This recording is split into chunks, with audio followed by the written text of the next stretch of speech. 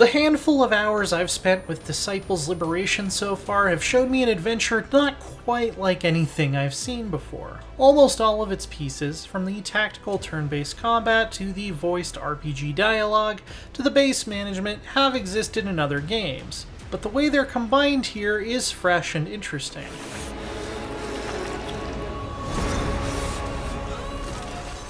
Like previous games in the Disciples series, the core of the action is a grid-based combat system, to which you'll bring a combination of heroes and regular troops with different stats and abilities. One interesting twist here is the ability to place any character or creature on your back line, where they won't participate in combat directly, but will provide some kind of passive buff instead. Also, the main character, Aviana, and her named companions are all fully voiced, along with the NPCs and quest givers you'll meet throughout the main story. The way you navigate the story is different from any previous entry in the series, too. Each faction won't have its own campaign, but rather Aviana can decide to align herself with the ones she prefers by making story choices that can increase or decrease your affinity with them. You'll ultimately be able to field troops from all 4 factions if you want to, but units from a faction that worships the ground you walk on will fight a lot better than the ones that hate your guts. The battles themselves feel pretty familiar for a tactical turn-based game. Units have a variable number of action points that can be used to move, attack, or in some cases both. Special abilities include rogues going into stealth mode and dealing increased damage when they pop out. Terrain features can hinder or heal you, and setting up flanking attacks further increases your edge against the enemy.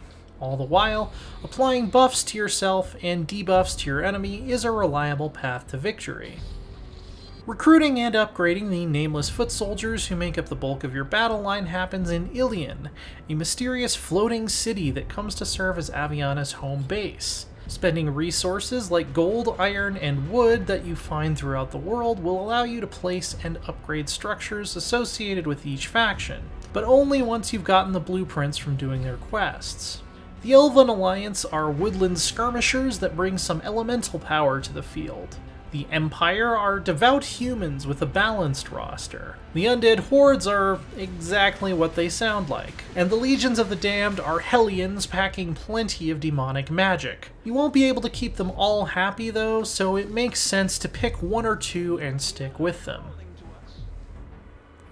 While all recruitable troops and companions have limited equipment slots, Aviana herself is fleshed out as a full-fledged RPG hero.